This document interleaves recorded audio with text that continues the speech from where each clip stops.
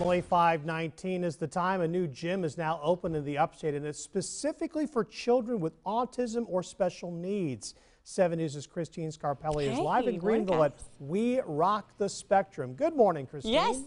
You got it. Very good. Yeah, Fred. And of course, this gym is open for children really of all ages up to about 13 and 14. So very disability friendly, though, especially those with autism, children that want a place to come, feel comfortable and be able to socialize with children of all kinds, shapes and sizes. This is the place to do it. You guys, now Woodruff Road, Simpsonville area, we should specify Five Forks. You had your grand opening this weekend on Saturday. Kim, I gotta know, how did that go? How did the gym look on Saturday? Oh my gosh, it was great. It was, yes. The community was very welcoming to us. We had a great time. We had kids, we had parents, we had people from the community, we had restaurants helping out with us.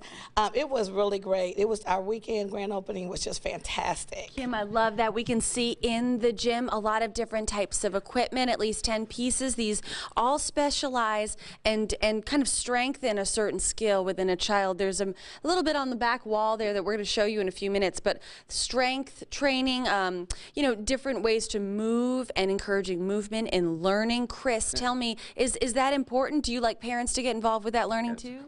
Absolutely.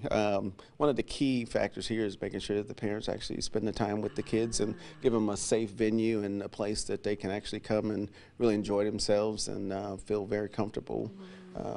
You know, with all the various different activities that we have for them. Very good. This is a Monday through Friday and Saturday ordeal here. Sundays, private parties can come enjoy this. And again, you're talking kids and parents, a very inclusive place to play. So much more to tell you about, but guys, if people want to learn a little bit more, where can they go?